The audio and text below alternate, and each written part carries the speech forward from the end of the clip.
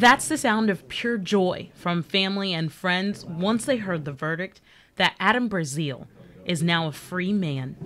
Make you a free man at this time. Please take the shackles off him at this time. Braseel was convicted of first-degree murder and the death of Malcolm Barrows in 2007. Since then, he has spent 15 years behind bars. Through it all, Braseel was committed to press for a new trial. Incredible honor to be able to represent a man who fought for his innocence for more than 12 years. He said he didn't commit these people, and as of today, none of those convictions are still around.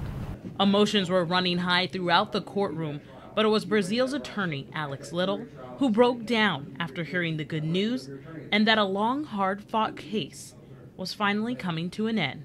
Adam Braseel is not the man who killed him, and he has gone through this justice system up and down, and today he finally gets justice. However, Braseel did agree to a plea deal of aggravated assault, which is a Class C felony, and waived his right to a jury trial.